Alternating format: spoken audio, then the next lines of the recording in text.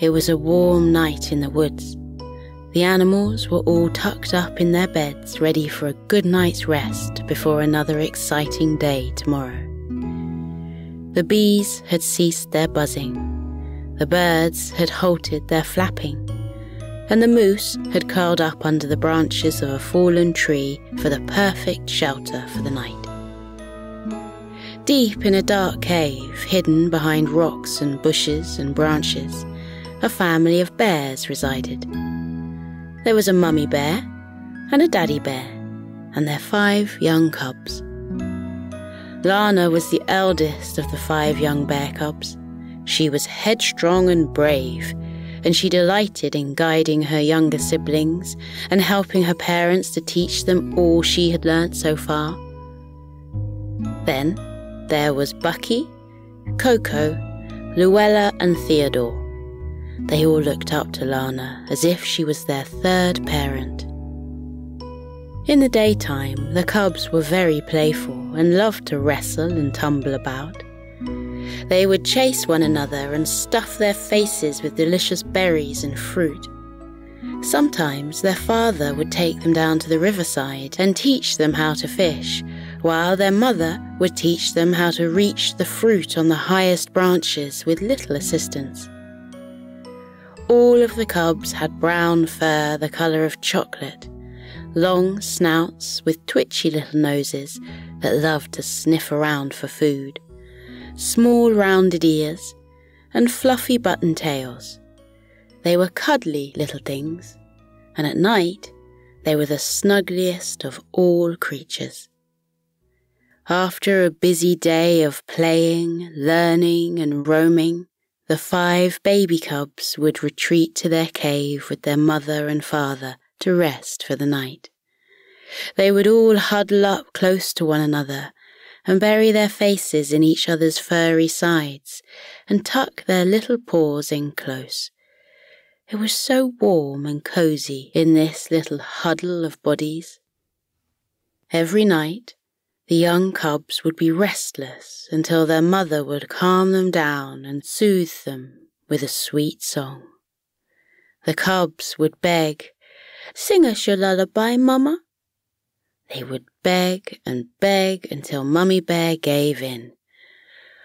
"All right," she sighed every time, "if you insist." She would then sing the 5 cubs a gentle, melodic song that would quickly whisk the young cubs away to dreamland. It worked a treat every time. Not before long, the 5 children would all be snoozing away, gently purring and snoring as they wriggled up closer together, sleeping peacefully, thanks to the sound of their mother's relaxing lullaby. One night, the 5 cubs were restless and waiting for it to be time to go to bed. Mummy Bear was still out fishing, and Daddy Bear was growing tired.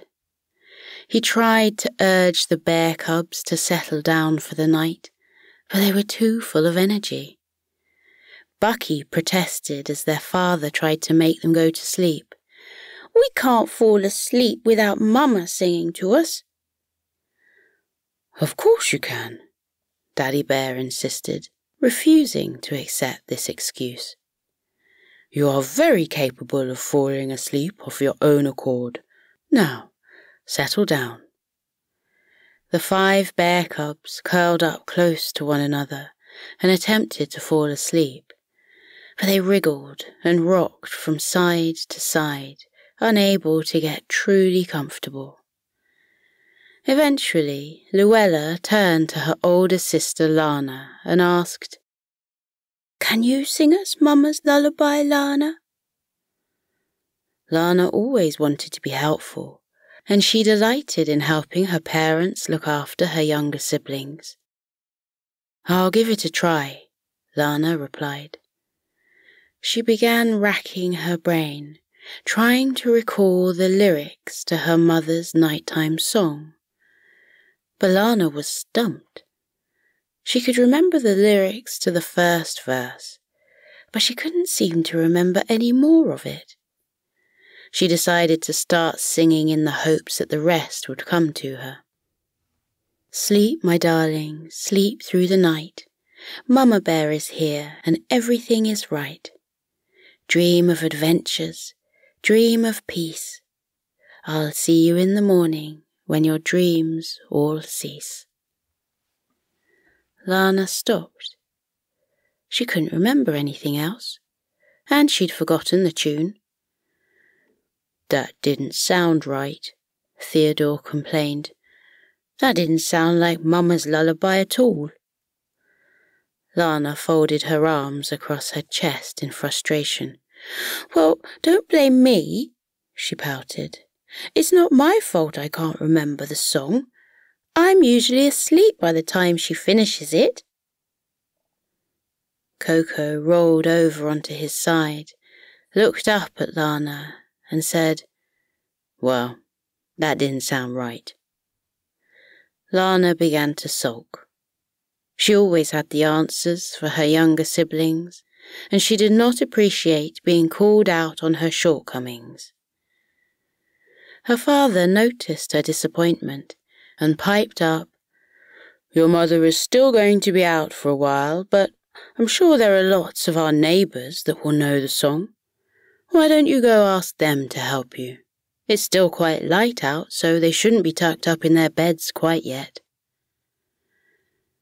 Lana's motivation pricked up at the suggestion. There were lots of musical animals in the woods, and surely one of them would know the rest of Mummy Bear's lullaby.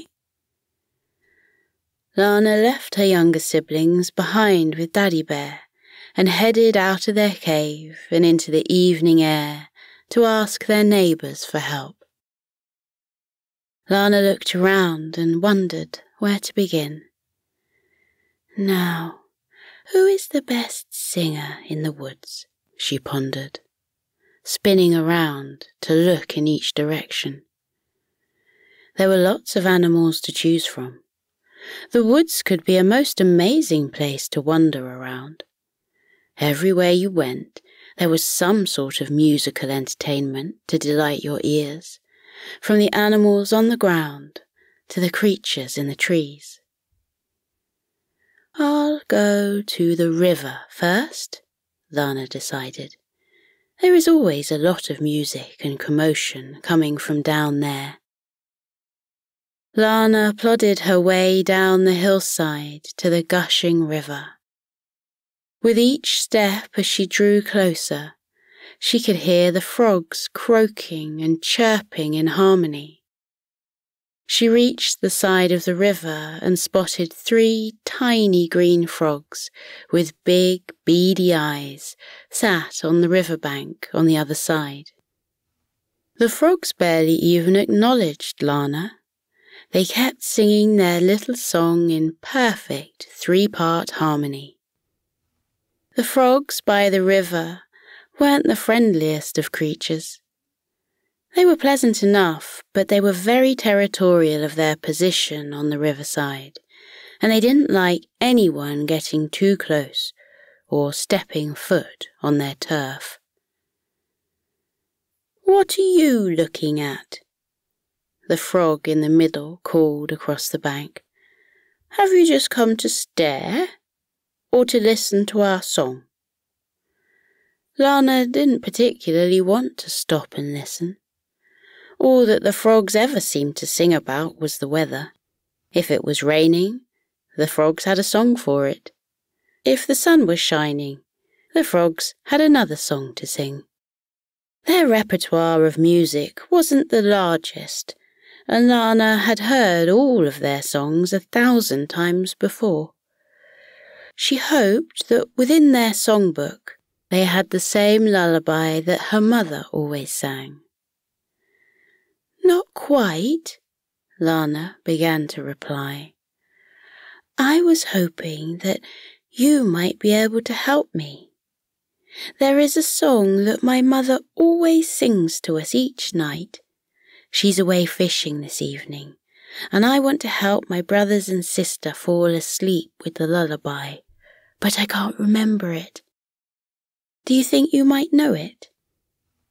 The frogs chuckled between themselves and haughtily replied, "It's unlikely that we would know such a basic song as a lullaby when our musical repertoire is so advanced, but we'll give it a try.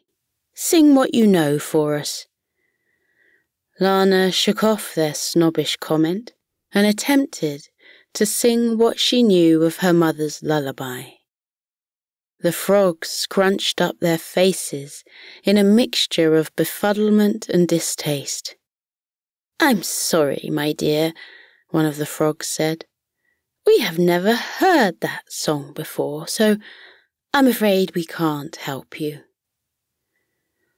Lana bid the frogs farewell and began to walk back into the depths of the woods. Despite the frogs being unable to help, she wasn't disheartened, and she instantly started thinking again about who else she could turn to for assistance. As Lana was thinking, she heard a rustling in a nearby flower bed. She bent down and peered closer amongst the pretty red flowers. The closer she got, the more she could hear a very high-pitched sound. It sounded like a faint, ultrasonic singing voice. Lana used her paw to gently push aside the leaves of the plants and revealed a little white mouse, relaxing within the flower bed. "Oh, I'm sorry," Lana apologized, feeling like she had intruded. "I couldn't help but notice your sweet singing voice, and I wanted to see where it was coming from." The white mouse smiled up at Lana and assured her it was not a problem. "What a lovely voice you have," Lana continued. "What were you singing about?" The white mouse explained how he was rehearsing a love song. He informed her that the perfect way to make another mouse fall in love with you was by serenading them. Music was their love language.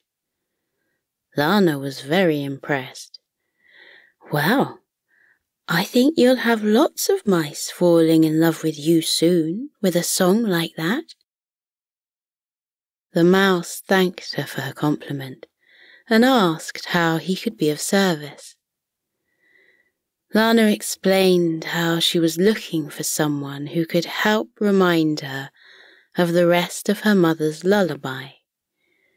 With a singing voice as nice as his, perhaps the little mouse would know it.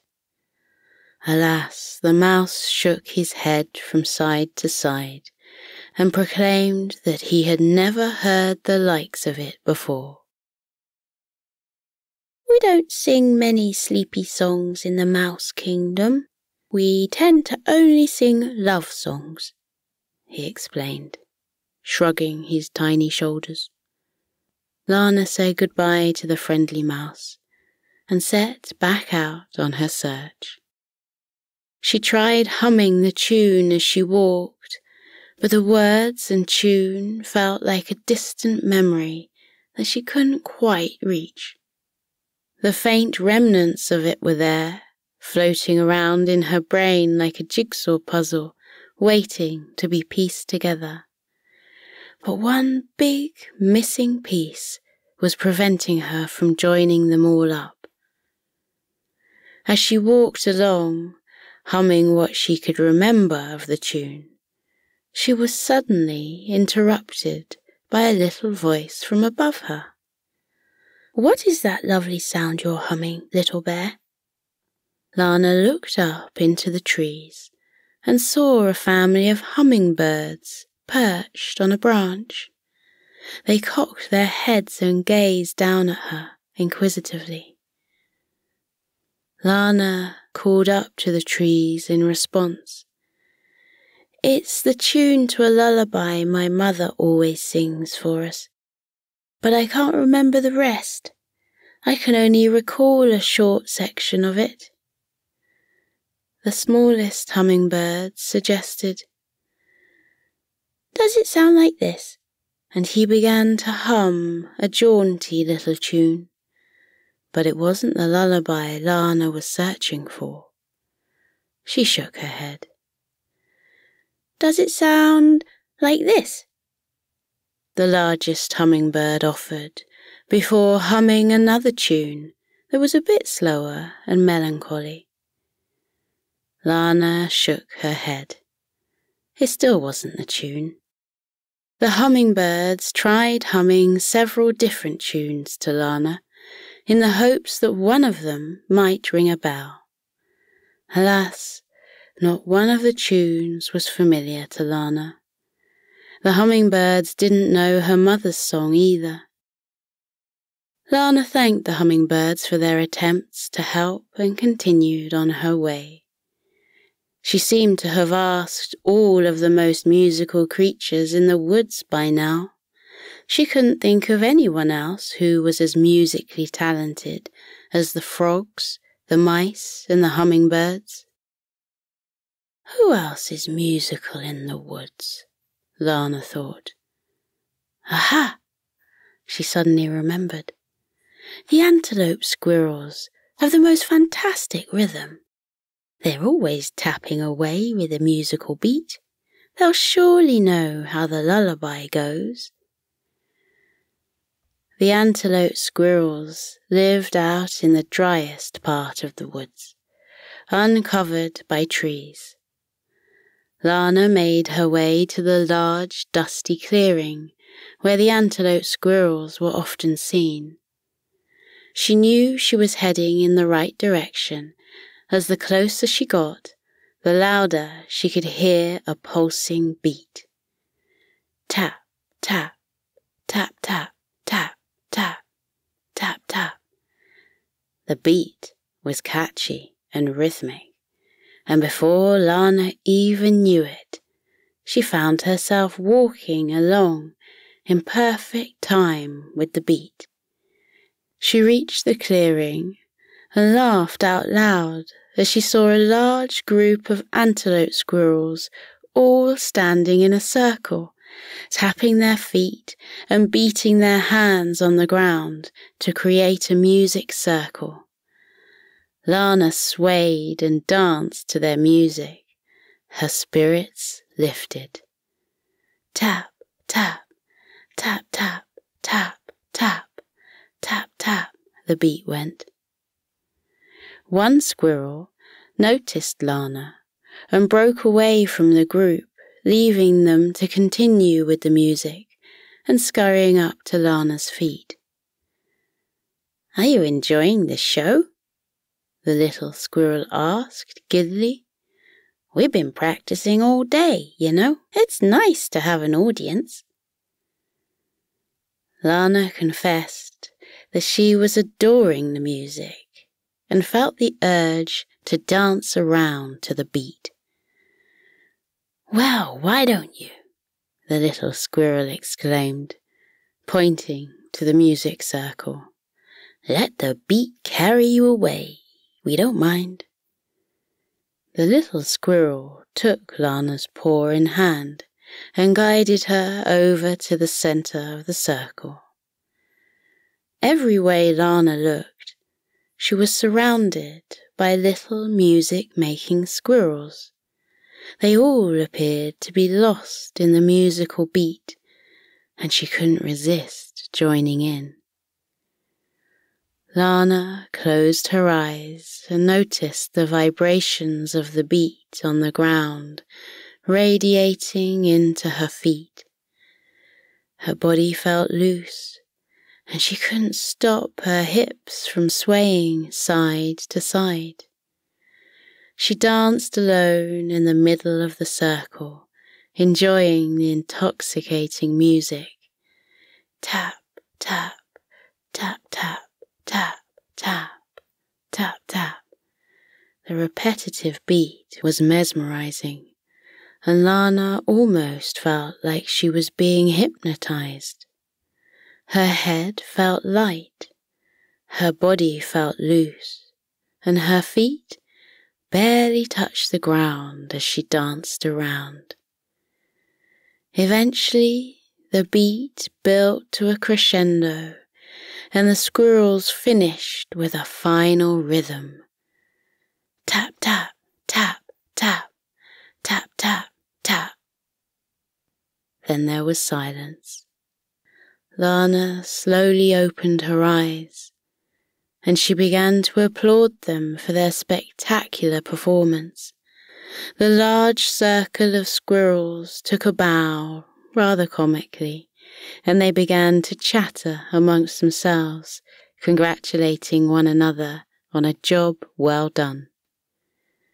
"That was fantastic," Lana declared. "You are all musical geniuses." The squirrels all modestly nodded their heads in agreement and said, "Nobody ever thinks of us when they think of the best musical animals in the woods, but we know what we offer. Everyone else is just missing out. We're glad you enjoyed our music." Lana had become so distracted by their captivating beat that she had almost forgotten what she had come for in the first place. Remembering her mission, she asked the antelope squirrels if they knew any lullabies. The squirrels all shook their heads. "I'm afraid we don't sing," said the squirrel that had originally greeted her. "We just make music with our hands and feet. We don't sing the likes of lullabies. We're sorry we can't be of help."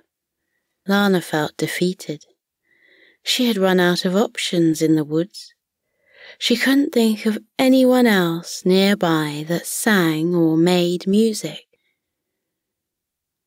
That's when the little squirrel had an idea. "Why don't you go down to the waterfront and ask the whales? They're always singing day in and day out. They'll be sure to know your lullaby." It was a great idea. Why hadn't Lana thought of the whales before? Lana set back off and walked all the way to the edge of the woods and climbed down a cliffside towards the coast of the sea.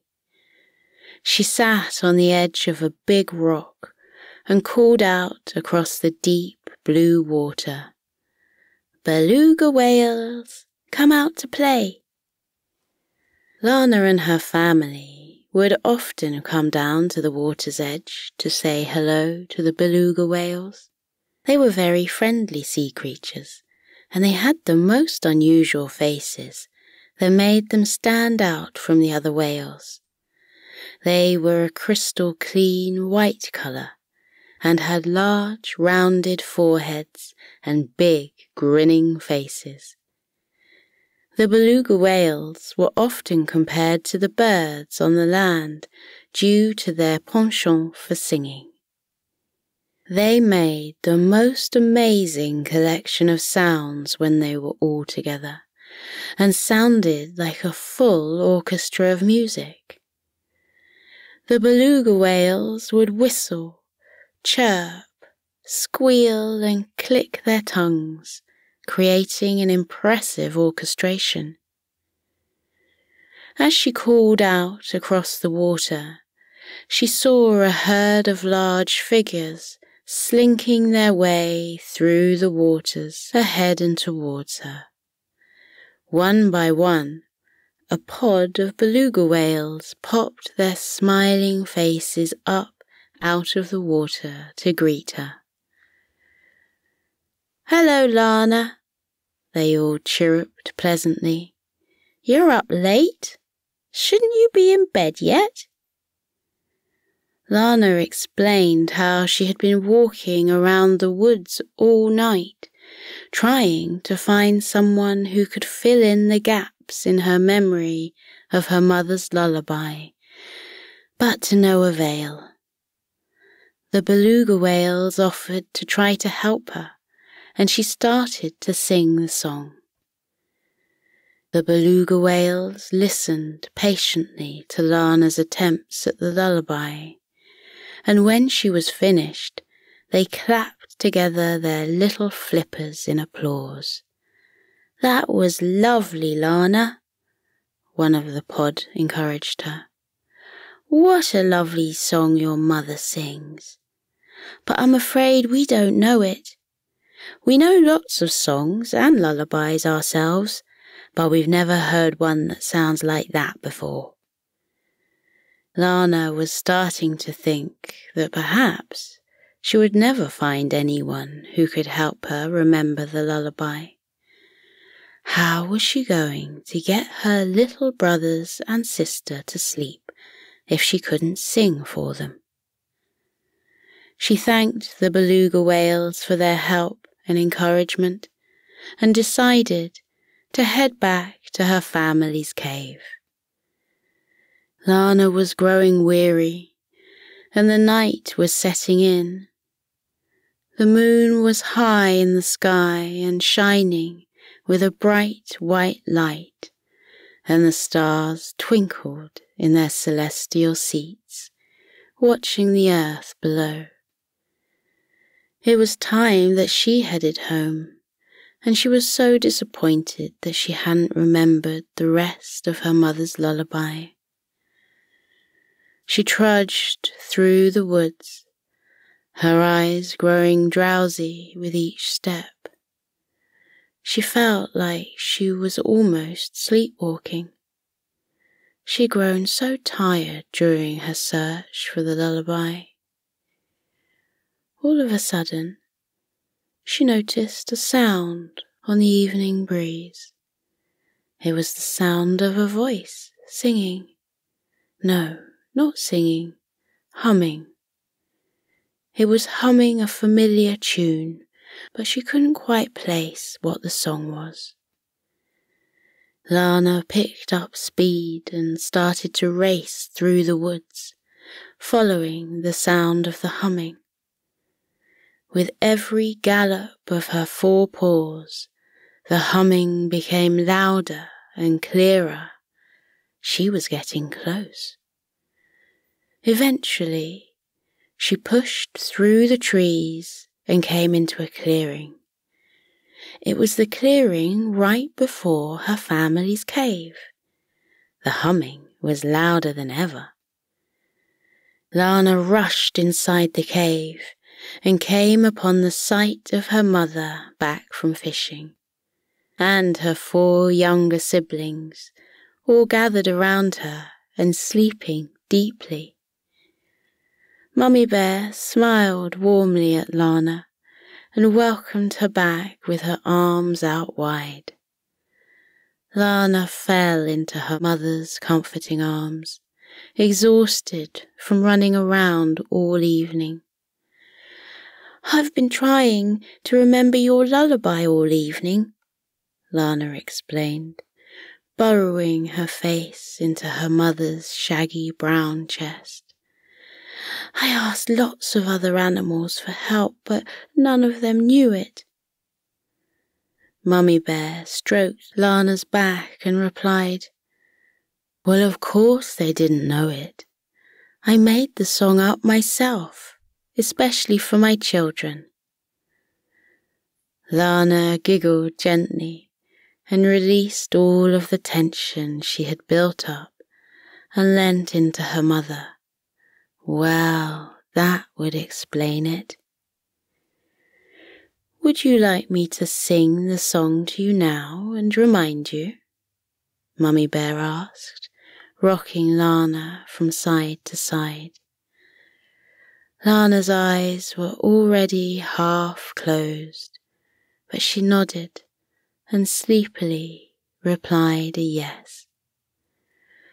Mummy Bear began to sing her sweet song for her oldest child and watched as it worked its magic like it did every other night. It was no surprise that Lana couldn't remember the whole lullaby. It worked so well that the bear cubs were always deep asleep by the time the song was through.